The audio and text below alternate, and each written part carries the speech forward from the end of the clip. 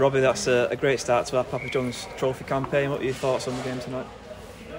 It wasn't a great start in the first half. I thought we were, I'll be generous and say, looked a bit disjointed. Lots of changes, players that haven't had full weeks of training, but getting important minutes as well. So yeah, I thought first half, the attitude as much as anything, and I mean, and I don't think they mean to do it, but sometimes these games against younger opposition, shall we say, challenges you mentally, and I thought Liverpool were very good. They move the ball around very quickly, obviously very technical players, and I was a bit disappointed in this, and just reminded the players at half time. Some of them, the senior players, were fine. I thought they tried to drive it, but just the standards that we expect, and we set each other, and I thought second half we did that. They tired, it's obvious to see, but at the same time they're tired because we were more at it. So scored some really good goals, clean sheet. So yeah, it's a nice little confidence booster for the players that are on the pitch.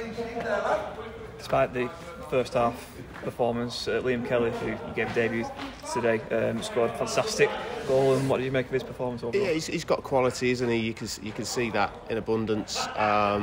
He's different to maybe some of the other players we've got. So hopefully, those tight games, which we've already had a couple this season, he could maybe unlock defences for us.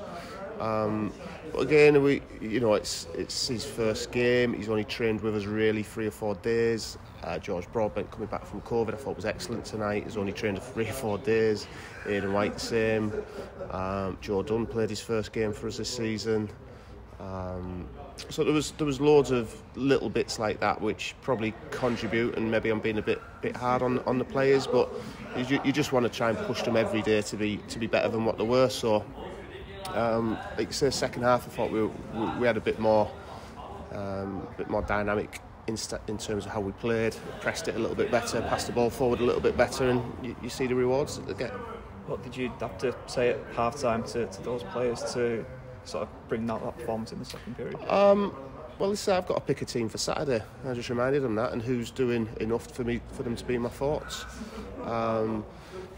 Sometimes when you make changes, and with all due respect, you're playing an Under-21s team, and the crowd were good, but it's quite a subdued atmosphere, let's say, compared to a normal league game.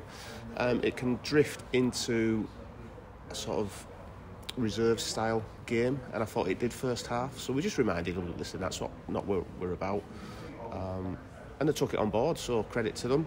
That, on the back of that was pleasing. But again, there'll be tougher tests to have. But I thought Liverpool were very good, as you can see, very very gifted players that they've got, and they probably sort of ran out of steam a little bit as we stepped it up. So that was pleasing. Yeah, you mentioned Joe Dunn previously in one of your answers. Obviously his first start for you. Tonight, what did you make of his performance? Very good, very good. Joe's got lots of ability. I spoke with Joe yesterday. I want him to believe in himself as much as what the staff and the other players see in him. He's quite a quiet boy, there's no problem with that, but on the pitch he needs just to be a little bit louder, and that'll help his game. But I thought he was excellent tonight. He's stepping in, he's passing, he's covering, his 1v1 defender was very good, so he should be really pleased with his night's work. And George Broadbent as well, a second start for him. Obviously been missing through COVID, but he didn't look like he'd been missing through. No, it's been stop-start for him, hasn't it? He's a strong boy anyway, he's physical, he gets around the pitch. I think our supporters will really enjoy watching him play. But again, you've got to remember he's very young, but he plays older, if that makes sense. I was really pleased with Ethan when he came on. He was really unlucky not to start, but I just felt in the formation we've been playing, there was players that needed minutes more than him. But Ethan's going to be a very, very good player. You can see that straight away. His passing range is excellent, and he's willing to learn, so he'll no doubt get more minutes for us as well. Just finally, Jay Lynch obviously injured in the warm-up on Friday night. Is there a latest update on him since then? Yeah, I think he's improved quite significantly. I'd expect him to be training on Thursday, so that's good. As many players as I've got available, the better.